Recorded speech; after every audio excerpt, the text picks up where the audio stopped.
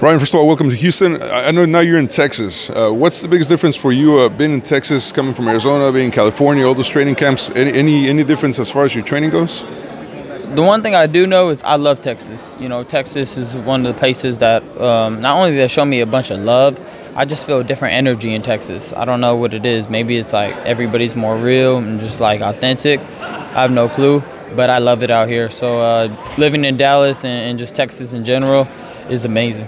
Ryan, what are you doing different and what makes you confident that you can beat Duarte next December? Well, not only my natural ability, but the technique I've been learning under Derek's been giving me a lot of confidence. You know, things that maybe I've overlooked or taken for granted. He's definitely not letting me get away with it. It's always constant correction, but my skills have gotten better, and the focus is there. So, mentally, how do you feel between the last fight and right now? Way better. You know, mentally, I was mentally drained last go around just because of all the back and forth of if the fight's not going to happen, you know, them stalling, just a lot of mind games. So now, you know, it feels more like, you know, more secure mentally. You're a big advocate of mental health, obviously, and coming off a loss, how did you work to get mentally prepared again to get in the ring?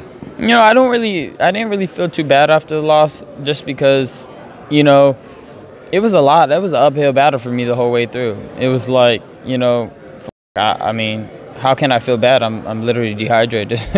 I'm like weak. You know, it wasn't like something that I'm like, damn, I was at my best and he beat me. You know, like if I was at my best and sharp throughout the whole camp and I didn't have injuries, I would be like, damn, that sucks. But for me, it's like, okay, you got me there, but I know I'm going to build up, win at 140, and then hopefully I could get that rematch later down the line. The punchline here is don't blink. How's your speed now with a new weight class? Oh, it's better, you know. When you're at a lower weight class, it's like it could be faster, but if you're like lethargic because of all the weight you're losing, you're gonna be slower. So for me, I feel healthy. My speed's there. You know, you seen with my Fortuna fight, I was fast, I was quick. It's because I was healthy. So now I feel that way. Right, you have a lot of people that love you, but you also have a lot of haters. Yeah. What do you tell both of them? You know what? It's just part of the game, but you know, sometimes they say, what do they say? Your biggest haters, your biggest lovers.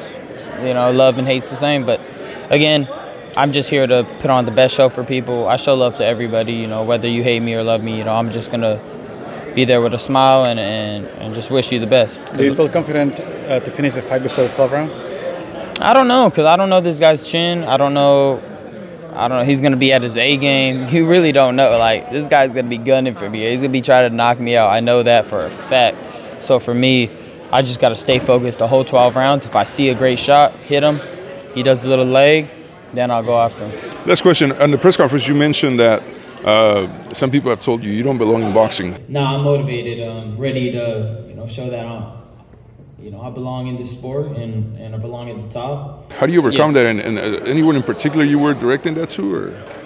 Not really indirect. Like, it's kind of indirectly to people that have said, like, you know, like, I mean, there's people like Mikey Garcia, even Bernard was like, hey, we don't know if he's going to box after this. It's like little things like that kind of, you know, put that chip on my shoulder. So I'm here to just show them, like, no, I'm here to stay. No, I'm really boxing.